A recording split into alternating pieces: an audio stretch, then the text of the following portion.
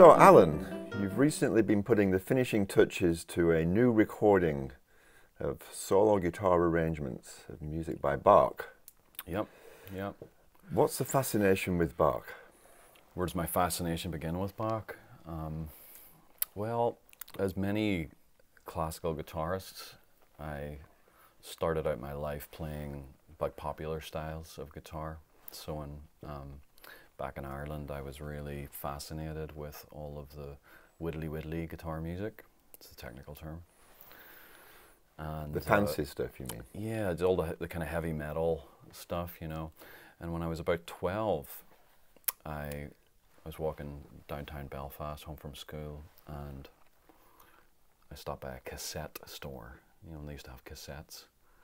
And I bought a Bach cassette. But the reason was it was actually recommended by one of these widdly guitarists in the linear notes. Do you remember who that was? I think it was Vinnie Moore, this guy called Vinnie Moore, and it was like, he played like some version of Air on the G string. Like in a metal version? Yeah, metal version. Yeah. And he said in his linear notes, he was like, and thank you to J.S. Bach for all the inspiration. Right. And so I was like, who's this J.S. Bach guy? And so I bought this tape of, it was called Bach Concertos, which was a very kind of bargain bin kind of collection. No, it had Violin? It had the double violin concerto, which I just instantly became kind of obsessed with, and I tried to learn the stuff by ear, you know, even though I couldn't really read on guitar. And it had the Italian concerto, it had the chromatic fantasy and fugue. That's not a concerto. Which I know, exactly. I think it was just kind of named flippantly by an executive. And I fantasized about playing that on my electric guitar. Right. So I became obsessed with that sound, and then I bought the Brandenburg concertos, and you know, and so it kind of grew up with that parallel fascination with that. So that's interesting, because I think for most guitarists, our experience with Bach, I mean, yeah, we will have heard some Bach in the background of our kind of musical lives, but it's usually the lute suites and that E minor Bore or something that we first get hooked up with. Well, I did, right before when I forced myself to learn to read music again, when I was, I guess, 15 or so, I had the Julian Bream recording of the Bourrée or the E minor suite. And I actually taught myself a version of that by learning the top line and then learning the bottom line and putting them together. Right. And that's, yeah, so that's a big part of my... I think that's what Paul McCartney did, but it came out as Blackbird. So yeah, this is different because you got absorbed with Bach, with the big stuff. Okay. The big pieces. Right. The pieces where he's really fully realizing his ideas without much restriction, because he has a lot of instruments available to elaborate.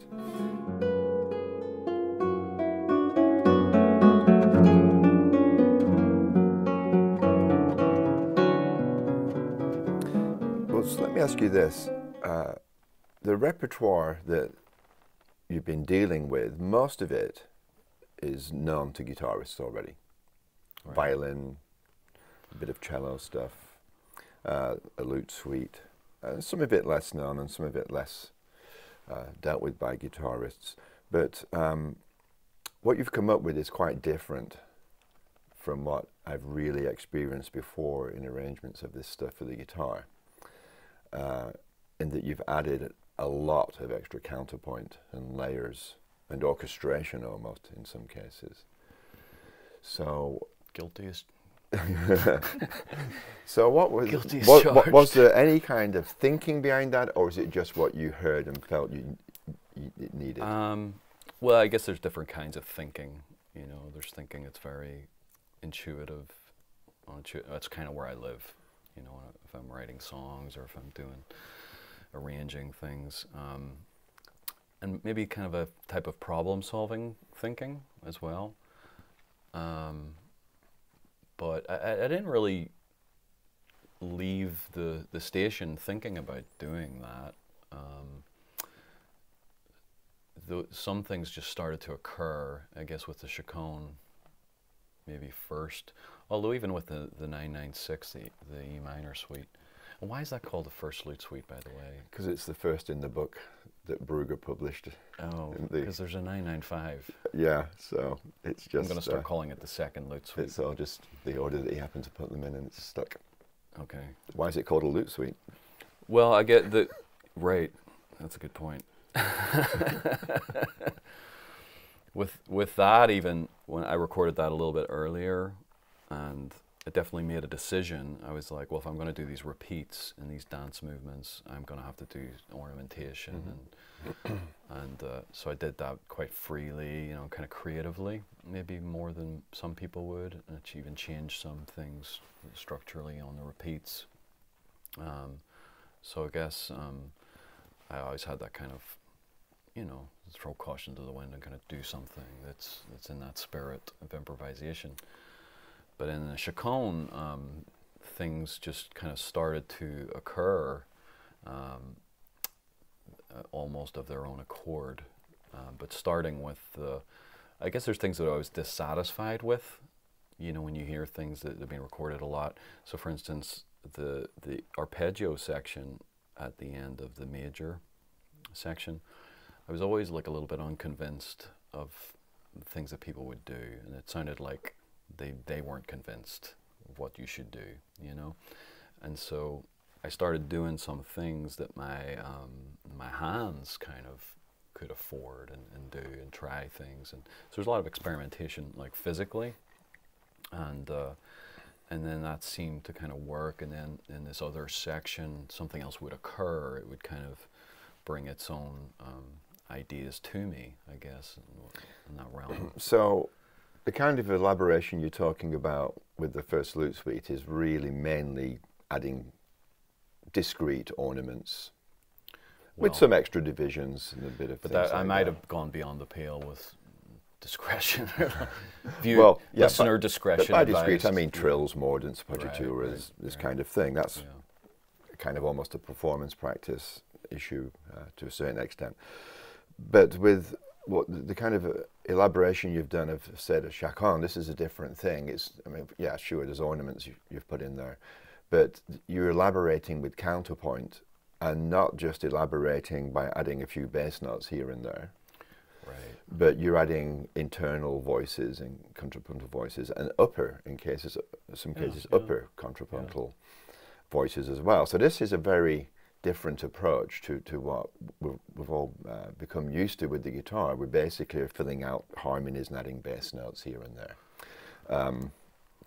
So you've taken that approach much further by adding complete lines and answering parts and voices throughout the entire texture of the thing. So what were you, what led you get your to ideas those from? Me. No, I do get a lot of ideas. What were you hearing internally? What were you imagining internally as you're playing through this piece, and your imagination is leading you to, I can hear a line that can go above this, or there needs to be an internal line? I guess you have like a kind of the backdrop of all of the Bach you've listened to, just on a subconscious level. So we're really going back to the idea that you first listened to these highly elaborated concertos. Well, I have an idea of the kind of Bach too that some things remind me of. The chaconne seems to be definitely a real tour of various techniques that he used, and certain almost, I hear certain things that are almost like concerto styles. I hear things that are fantasy type things. So in the arpeggio section, I treat it more like the cherished memories I have, say, with the chromatic fantasy and fugue, with that arpeggio section, which really touched me in a very like deep way, not just the virtuosity, but just when Bach is in a realm of pure harmony.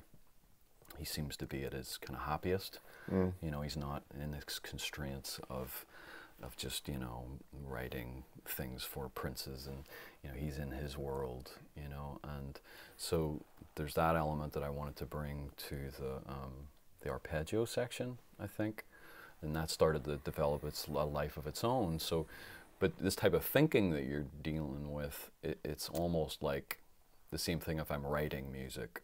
It's definitely an alpha kind of flow state where I'm getting ideas, but they're so instant and so kind of intuitive that they occur. I just think that things occur to me.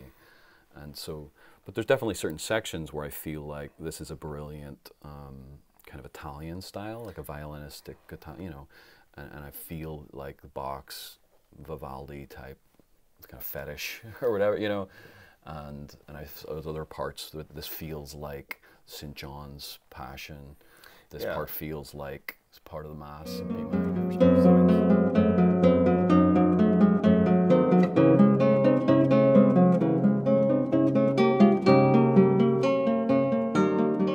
So in several pieces, it sounds really like orchestration, like you're orchestrating.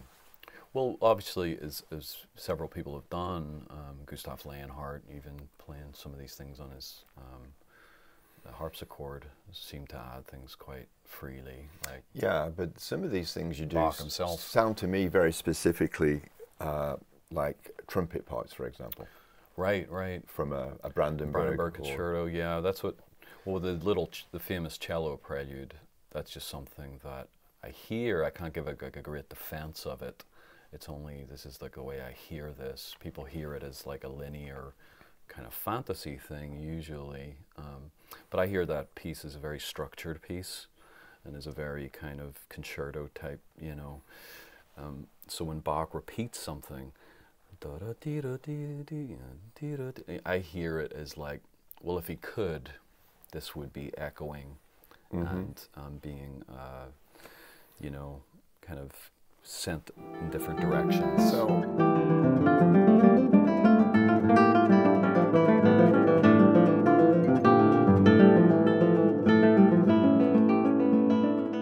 in all of these arrangements, you've added and extrapolated out the texture to meet something approaching the limits of the guitar.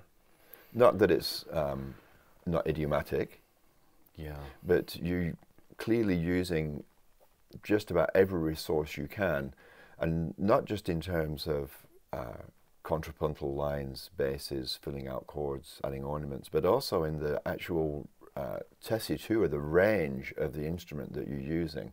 So you're playing very often in very high positions, as well as the lowest ones, which again is a different approach than what we're accustomed to, especially for myself. I just want to play everything in the lowest position possible with maximum open strings. And if I have to fret a note, it's like, oh, okay. But so this massive 3 octaves that you're using all the time, really. We're talking about the lute suite first? Well, the first lute suite, you play the opening passaggio an octave higher. Well, yeah. Well, I worked off just the little Julian Bream book, you know, the green book. And you know, when I see it, we're like, well, you got to detune down to D. You know, to me, I hate doing it. I can't imagine performing something like that and tuning in the middle of it. So I have my own kind of problem with that. Just so I'm like, well, it starts on. I can start it on this B. Why not? You know, and then there's this idea that I had. It seems like beautiful idea to just almost like bless the guitar all the way through itself. Do you know what I mean? Like you use it's like an exploration of that opening passage is now an exploration of the entire range of the guitar. Right.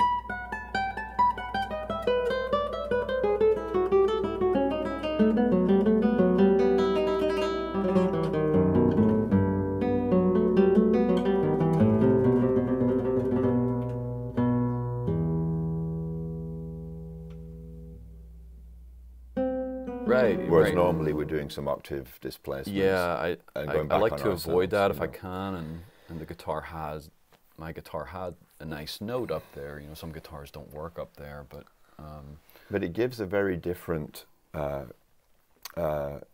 additional sonority that we very rarely hear in any guitar pieces. Yes, there are some pieces that go up the neck every now and again, but you have entire sections. So I'm thinking of like the prelude, the first prelude from the first book of the Well-Tempered Clavier, sounds not like a guitar.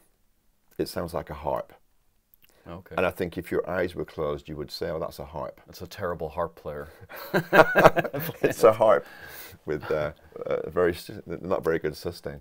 No, but the sonority that you create with that is so unique, really. Whenever you stumble upon some of those type of arrangements, you're kind of just lucky. It's like a luck thing or something, but you're ready for the luck because you can see so if I was dealing in the right key. So when I saw like the C minor one, for instance, that's how I got to the major one, is like doing that in kind of A minor configurations with a capo. Let's talk about keys. So the key is kind of the key, you know. So what key is your chaconne in? Well, it's using E minor configurations, and I started it in E minor, which is actually the origin of me attempting to do something with this.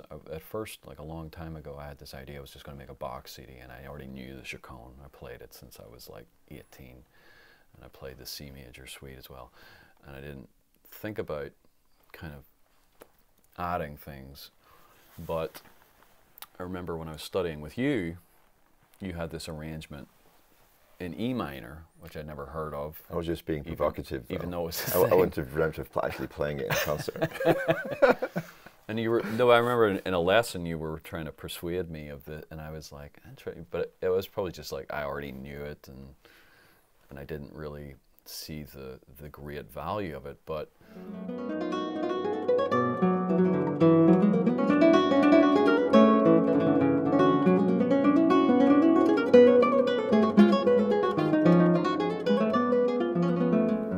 This is going to sound a little weird, but maybe about 8 years ago, I'd say, I actually had a dream, a very lucid dream.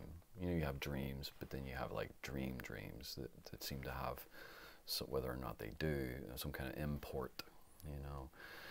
And so I had this dream where I was really playing this in E minor, like E minor shapes, and I could see it, in my dream.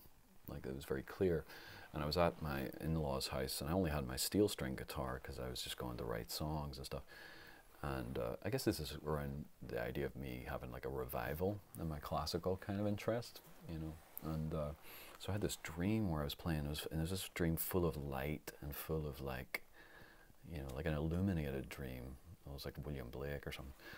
And I woke up, and I had my guitar, and I was like, you know, just those opening chords. I had to do it just to. I was like, yes, this is absurd to not do this. There's no way to go back once you've played the opening four measures to do this in E minor. Yeah. No going back. So I immediately, I was like, I emailed you, and I was like, can you send me your, you know, your E minor version? So and so my idea was really just to do your version, you know, and to unmolested, you know, and just kind of do it. And you've always got really good ideas, you know, how to do the campanella fingerings and stuff. So I thought this is the version I'm going to record and learn, and I started doing it. But as you know, when you start tinkering with things, you get ideas, and then you get, you know, bored, and you start adding things, and you start to come to terms with your own ideas with it. And so that was a long process, though. This was when I'm adding things to this is a matter of like years, you know. And there's versions of this which you've heard. Yes,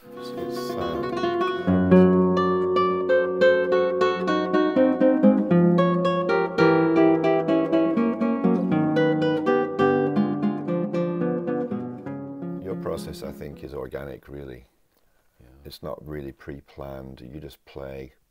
And just hear things, yeah, and exactly. Start figuring out what can I do with that idea I just heard. Yeah. What is this asking for? And is then this asking for something else? Has to be discovered. Yeah, and it has to be sing. something that the hands can afford.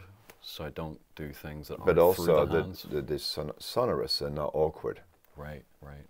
Yeah. So I don't sit down with a pencil but I'm largely using things that Bach was just common language for Bach, mostly imitation. And things. If there's a motivic thing, it's usually derived from the variation itself. Again, you know, I think probably the winning weapon here is that you've not made these arrangements based on any kind of theoretical idea, really. You know, I'll analyze the bass and just put the correct basses in. It's much more organic than that, and it's based on this long and deep listening to the kinds of Bach pieces that perhaps guitarists don't listen to that much, or at least they don't listen to them with the idea that they can incorporate those ideas into violin music, cello music. Right. Well, I think sometimes people feel a little bit squeamish about touching something like Bach being obviously the son of the Well, this is a big issue, but it's but from that time period, it's a different thing. Well, it's just a sword with two edges. I mean, this is really high level, important, deep music, and you don't want to mess with it on the one hand. Yes. But if you don't, you do it an injustice. Yeah, I feel you like make it if bad. you don't, you make it sound worse. Anytime Bach redid something, he would make it into an organ piece, or a violin piece, or a cello piece, or a lute piece, or a key, whatever it is, because that music has to be adjusted to speak properly on the instrument it's being played on. Exactly. And I like this quote, I think it's in the Forkel book, from C.P. Bach, who said that when Bach played, he would play the unaccompanied violin music on the clavichord at home, adding whatever he wanted to by the way of harmony, right, well, as he felt. That's very comforting. Felt he wanted to. That's very comforting. Because it would. But be, there's a spirit of that. It would sound a little bit weird to play a cello suite prelude on a clavichord and just play the notes for the cello. I don't like that, but. And it's the same with the guitar. Yeah. But there's a funny kind of almost Rosetta Stone experience I had, because after giving the Chaconne the business and going all the way through it like that, I almost had your musical conscience is like when you're doing the thing that follows the Chaconne, which is kind of a related piece. You know, I think that they're related, and the C major sonata, which has the enormous fugue. I knew all the music for this, but then your musical conscience was like, Alan, you need to do this as well, and this. Right. So I did it with the obvious movements that are a bit more predictable, like the fugue and the largo and the allegro assai. I knew what to do with those. Those things occurred to me very easily, but the first movement, the only movement, the adagio, is so kind of strange. And there's a lot of diminished harmony that it would be difficult for me to easily add things that were correct. So then I discovered, largely through just the reality of YouTube these days and the algorithms, when you listen to these things, the Netherlands Bach Society is always putting out the complete works of Bach eventually. And there was a harpsichordist playing an arrangement that Bach had made of that adagio, which was like this problem solved for me, you know what I mean? But it was, the difference between that and the violin one was insane. It's massive, It was like completely different. So it was like, in terms of, it was a confirmation of sorts that like, Bach would have done. I think of Bach as being the core of his creativity is like, he's like an ambassador for the eternal or the infinite, and his music could go out. Like, even if he had more than, if he had like a Villalobos choir and the orchestra, he would keep going. Do you know what I mean? Into the universe. So with that Rosetta Stone of the adagio, it was like, yeah, you're all right. You added a few things. This is okay. This is good. This is appropriate. And I was able to, he put it in G from C to G, which is also a confirmation. You get these weird confirmation of keys. We can see what Bach actually did with some things. Well, there's a lot of the tessitura. There's always been a lot of talk about the rhetorical meaning of keys, and all that. You know, we play in a different pitch now. Even. Exactly. But and who knows what pitch people were playing in different places. Probably like back at least a whole step. But the fact of the matter is that when Bach arranged something pre-existing for some other instrument, he almost always changed the key. Right. Because he has to find the right key for the instrument. Right, it's like a man singing a woman's song. Yeah, you play a violin, a cello, a flute, they have a certain range. Well, a keyboard has a different range. Exactly. Exactly. You know. Well, I had a very strange But moment. it brings into question this idea of key symbolism. Now there is a certain degree of key symbolism. Yes. But Bach was also a very practical composer. Exactly. You know. Exactly. And not too, I don't think he was too fussy about things like that. I don't think of him as a fussy, it's not like, you think of Chopin, right, as being the ultimate kind of fussy composer, who's going to get everything perfect. And it's like, well, if you're going to mess around with this, you know, on the guitar, you know, you got to get the exact right effect, at least, you know. But the spirit of the Baroque is a different thing, even than Mozart and Haydn and Beethoven to me. And it's much less. It's much more like a jazz musician or something.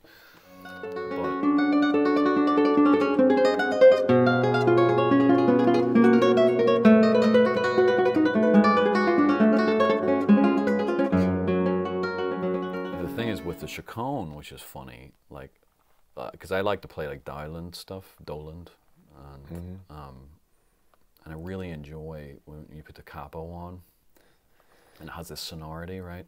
And so one time I put the capo on with the chaconne, and it made some things more difficult than the higher things, but it was like this capo on the second fret sounds really, really, you're like right. I recorded my cello suites with a capo. Right, right. So there's something happens. Then I thought, oh no, perhaps people are going to think I speeded them up. No, but to me, when you do that with a guitar, it kind of becomes a Baroque instrument. On some changes. Level. It changes the overtones. Exactly. Yeah. So when I put it on this particular place in the second fret, like F sharp minor or Baroque G minor, which is kind of like the St. John's Passion key, G minor, and maybe the most used Baroque minor key, is what you would say. It's good in a violin. It's up there. And but then I heard once I had done this, I stumbled upon Gustav Leonhardt playing his chaconne arrangement, and I was like, is he playing this in F sharp minor? No. So is he playing G minor, right? And he arranged it down into G minor to the sonority, and I was like, this is exactly the same sonority as this harpsichord G minor Baroque sound, and there's just something that seemed very right about it, and maybe that's where some of the type of St. John's driving bass figures that I hear even comes from the key. I don't know.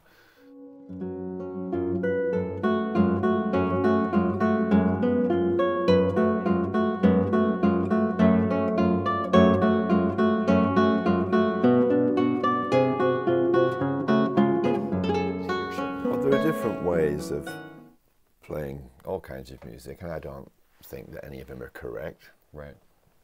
They're just different approaches. Yeah. They can be done well, they can be done not so well. What this capo does, in combination with certain fingering systems for both hands, is creates a new kind of instrument. You know, you'd like to call it the Baroque guitar, but you can't because there's already an instrument that we refer to as the Baroque guitar. Yeah, right. It's not that. It's a modern guitar, but it's like a metaphysical Baroque guitar. Exactly. It's a different version of itself. It's a different instrument. But we have all the campanellas and the trills that we can do on strings or off strings, a slurring. You can do longer stretches because the frets are small. Yeah, and with the capo you have more possibilities in the lower positions. Yeah, exactly. Because you can reach further. And there's different overtone sets, and it's a different instrument. It's like Leo Brouwer's harp guitar. Exactly. It's a different version of the modern guitar. Exactly. It's not the Villa-Lobos guitar, and it's not the I don't know Segovia about guitar. the Leo Brouwer. Well, just harp. the way he does lots of that's what over-ringing. I think of, like the essence that the guitar is a technological harp. That's what I think of it as, you know. Yeah, it became a violin for a while, didn't it? Right, right. And so this where idea things that are being you play played on along one string strings, and which is a very nice effect. Yeah. And I love like those Christopher Parkening records, and Segovia. It's something that works really well for, you know, primarily melodic music. Yeah, for sure. But it's this kind of inconsistent, consistently inconsistent, world of strange sonorities. Well, the notes die so quickly. We can so afford those overlaps. To me, it's also in the realm of what pianists just call good cantabile playing, where there's a very slight overlap, over legato, you yeah. know, over Sure. legato, and the notes are so autumnal on the guitar, they're dying. That It's interesting with the piano, and you can listen to really fine players playing things like the Debussy preludes, and lots of those notes have got staccatos on them. yeah, And for a pianist in that repertoire, it seems the staccato is just barely, it's like a legato, just Right. about a Oh, yeah. legato. yeah, it's like a legato on the guitar.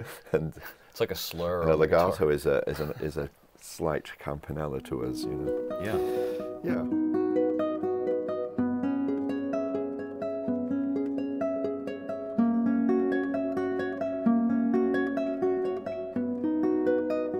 On this recording, you've arranged unaccompanied violin music, an unaccompanied cello prelude, some keyboard music, and also a chorale prelude. Do you perceive differences in those pieces in terms of, you know, they're being written originally for different instruments? Is there something distinctive about that?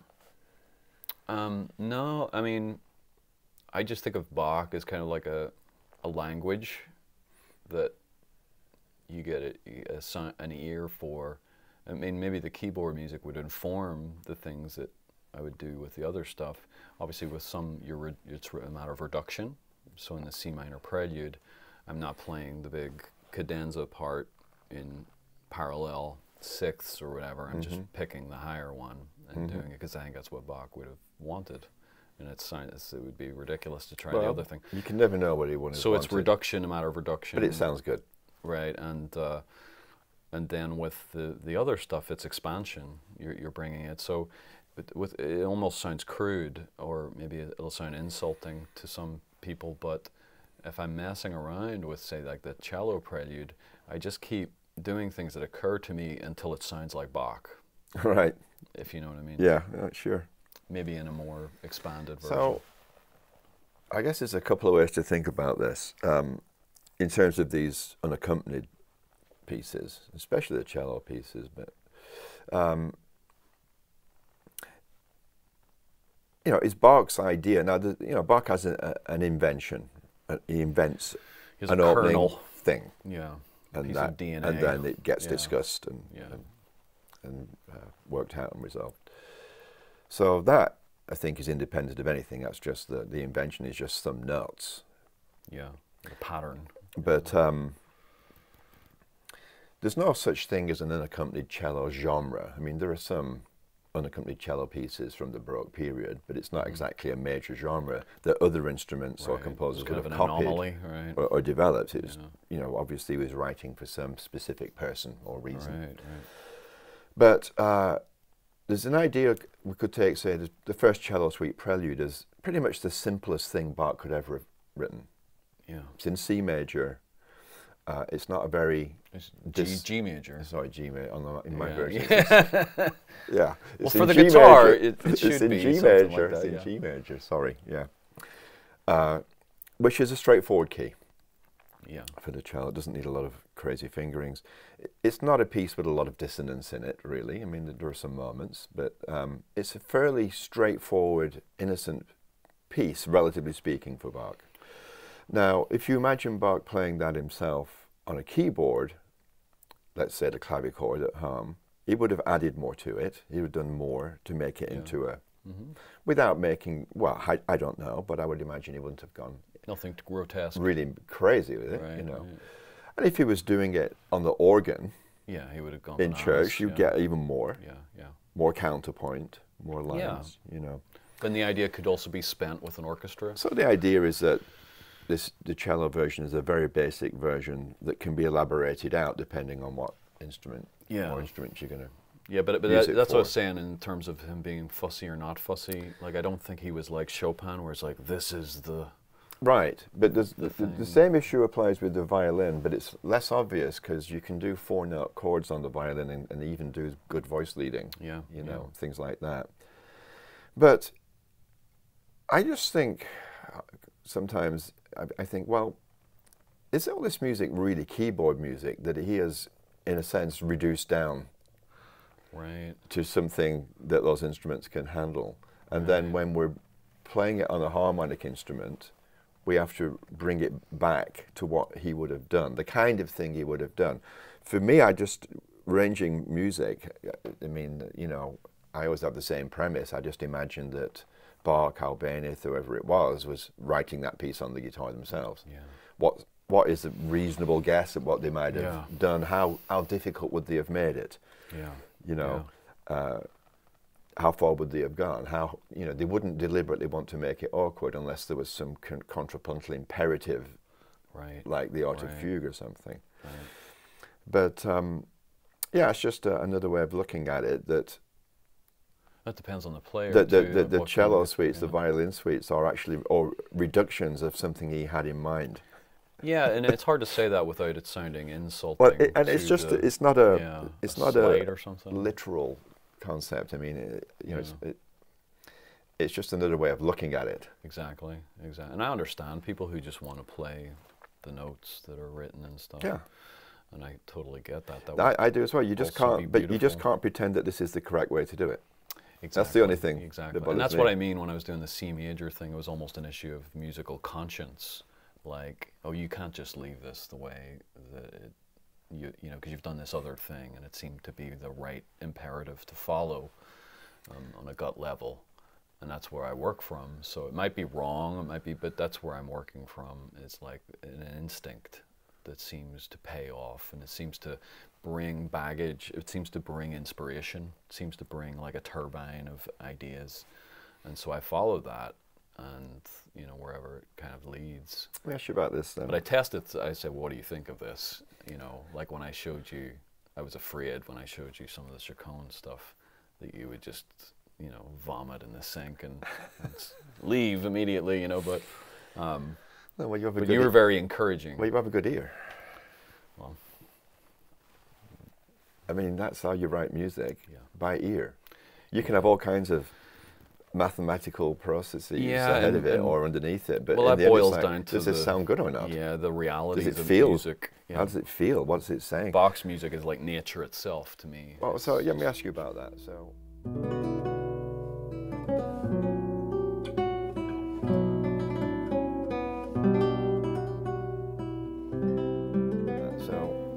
do you have any relatively literal ideas about what some of this music is actually about? I definitely have like instincts, like for me, like the Saraband, for instance, which I played the famous wrong Julian Bream note, which I didn't know was wrong until there's an F natural in there instead of an F sharp, so there's like this diminished chord. But when I hear the Saraband of that, it's such a profound, deep piece of music. I almost have this instinct like there was a death of a child or something. There's something very deep going on. And he's not just cranking this one out in the Bach machine. There's something very personal. I don't know if that makes it a romantic piece, but it makes those terms irrelevant. But then there's a trope with the Chaconne that makes a lot of sense, that when he came back and discovered his first wife, Maria, had died when he was on a trip with some prince. He kind of wrote the Chaconne that seems to be this aberration at the end of a normal dance partita that is longer than the whole partita, the other pieces put together. So I think it's a terrible argument to try and kind of dismiss that it's such a gargantuous, outpouring, and it has a lot of when I was younger, I used to think of it because it has the basic chromatic descending kind of pardimenty thing going on, that this is the way of the cross kind of type of pardimenty, right? That the descending chromatic line. And so that I always just took it to be like has religious symbolism and a kind of a passion, like a miniature passion, almost in a miniature cathedral. That's how I thought of the Chaconne, and I still hold to that. But now I think of it as kind of in parallel with his wife dying, and then as you get more and more entrenched you'll just end up sounding like a conspiracy theorist. but how I hear the chaconne, like if he ended it in the first minor section, I was just going to mention this. It would. You were okay. Go ahead. No, go on. Oh, yeah. To me, it would still be the greatest piece of instrumental music ever written. Right. Even if he had ended it there, and I feel like he did end it there. At first. Yeah, I agree. And when that cadence, kind of the idea that it always annoyed me. This is what my point is. It annoyed me musically when people would end that and then just go bling, da-da, and start the major thing. Like that seems wrong to me. Yeah, they're almost like separate. Right. 3 separate movements almost. Right. But connected, of course. But this idea occurred to me when I'm talking about these intuitive ideas. This idea occurred to me because I like those kind of those floral kind of florid cadences, that good Baroque players do, lutenists do, harpsichordists do.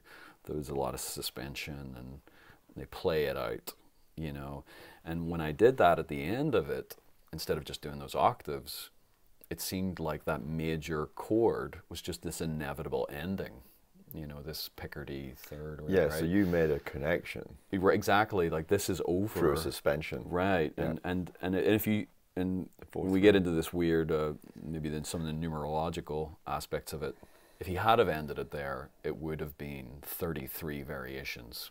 Right. Which gives you the kind of the life of Christ, but also the 33 years of his first wife. Oh, wow. Who died also when she was 33. Right. And I know Bach, you don't have to be a great mathematical genius to do things like that, but maybe to naturally do it in your music, you do. And so the idea of this reluctant major section kind of appearing in a spectral fashion, I think, in this kind of transcendent, calling, starting gently, and then, where he's gone through all of the dark human emotions, all of the despondency, all of the anger, and then to have this kind of little ember of hope that gets blown on, and it goes through its own major ascendance. I think you're right that the piece is finished and done, complete. Yeah, at 33 variations. It's done. But he wasn't done yet. Right. But that's what I mean, but I think he was surprised. But the piece was. Yeah. But he saw it, then he goes on. I think he was surprised. And he continued reluctantly. So more that's to how say I on this see topic. it. Yeah, that's how I see it, and I see it as an answer. And there's that element of rhetoric that we see in music. Like, for instance, there's a funny story when I was at the chiropractor, right? And I noticed this when I was in the little waiting room, and you're getting your back iced, ready to go in, and it's supposed to be calm, right?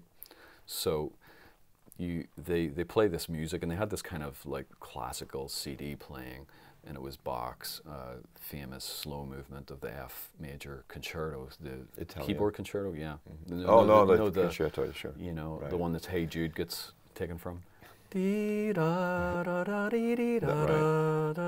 Sad song.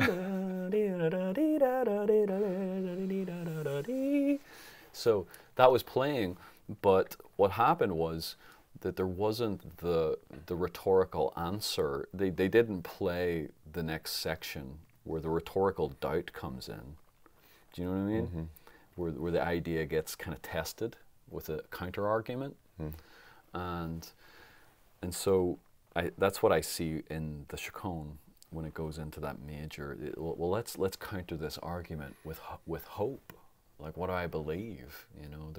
So I don't know if that's something that came through him or came to him, but he argues it out in this upward kind of ceremony that ends up in trumpets, right? And it ends up in the most, whatever the opposite of the initial emotions are, of despondency, of anger, of frustration, of passion, of suffering.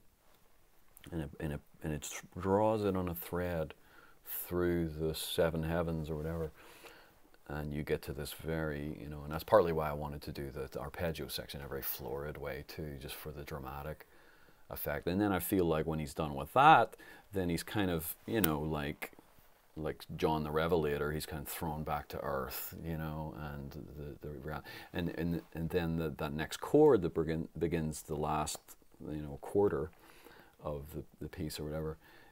It's not even a minor chord; it's an inverted major chord. You know, that sixth chord, it's a flat sixth chord, right? So and then I added the lower third there too, you know. So that's even ambiguous, because then he's dealing with like, well, here's life, here I am, you know, and so and then you have the big fanfare that ends it. But he's also, and then that leads to the title, say solo, that he called the sonatas and partitas, meaning obviously 6 alone, 4 violin, 6 solo. But there's also that which I read about, didn't discover it or anything, but just this Italian rhetoric that also means you are alone. I mean, you are alone. So it adds to this trope about the wife dying, and that he's somehow encompassing, or he's kind of distilling her memory in these pieces mysteriously in this beautiful small format. Like I don't know, like monks who would draw on the inside of, you know, only for the eyes of God kind of thing. So it adds to that story, you are alone. And so the ending of the Chaconne, to me, comes to that realization. I have, you know, these 5 children or 6 children, and he survived. Ends on one single solitary, right? Isolated Exactly, exactly. So, but it's also it shows you that I don't know if the Chaconne's in the golden mean area of the whole sequence of pieces, but it's obviously like this kind of black opal of the center of it as it unfurls into these other things, and it also grows into the next pieces naturally. So when it grows into the Adagio, this ambiguous kind of tolling bell. I think of it as a Gothic cathedral. Blang, blang, blang, blang, blang, blang, blang. It's him. That's the world he's in, and he's grasping for some kind of hope. And then what you have is in the ensuing fugue, which is his longest fugue, this big monstrous 12-minute thing. It's almost a counterpoint to the Chaconne structurally, because what happens is it has the same counter subject, which is the descending chromatic, you know, thing, the way of the cross type thing. Lamentation. And then he bizarrely inverts the whole thing halfway through, and it becomes an ascending chromatic thing of hope. And then you have that beautiful largo, which has this tender kind of mother to a child kind of thing that we sense maybe in the era in a G-string or some of his choral preludes, which is just so full of love and full of compassion. And then you have the Allegro Assai, which I see, how I derive the kind of additions to that is by hearing his treatment of the famous E major violin prelude in the Sinfonia for organ, right? So I hear the things, dun, dun, dun, dun, you know, the little organ things, and how he brings it alive. And what came to me, and I don't know if I'm right or not, this is all instinct, this is all, you know, conjecture, is that he did that Allegro Assai, which has a lot of play with the open strings. These kind of pattern things that are very violinistic, and to me he's in this place of joy and rejoicing, to where it gets to a point where he's like, I'm really enjoying this. But you know what would be great if this was actually an E, because I'd have that high E string. And then to me, so they have the Allegro Assai. It seems inextricably linked to the Preludio of the E major one, which is the next one, right? So he ends that one, and he's like, let's keep this party going, guys. You know, pour me some more scotch. And it's like, dee-da-dee-dee-dee, and it's the same music. It's the same music. It's in E, which is even more triumphant rhetorically, right? It's maybe is it the brightest kind of Baroque choice in affectations? I think D, I'm not sure really. D, I always felt of D being bright. because of what it sounds like with an orchestra. So then obviously that we're in when we get to that last partita, is of rejoicing. It starts in a very thanksgiving. Starts in a very high register. And the cantata that it's used in as the beginning it's called "We Thank Thee, Lord Our God." You know, so there's a rhetorical thing with the fugue too, which is also bleeds into this parallel story of Christ and the crucifixion and perhaps the resurrection, maybe the hope for his wife in the resurrection, but the fugue is a Lutheran hymn, right? It's like "Come, Holy Spirit, come," and so there's this whole kind of parallel thing you could draw from a post-Passion kind of, Book of Acts kind of dispensation of the Holy Spirit or something like that theologically.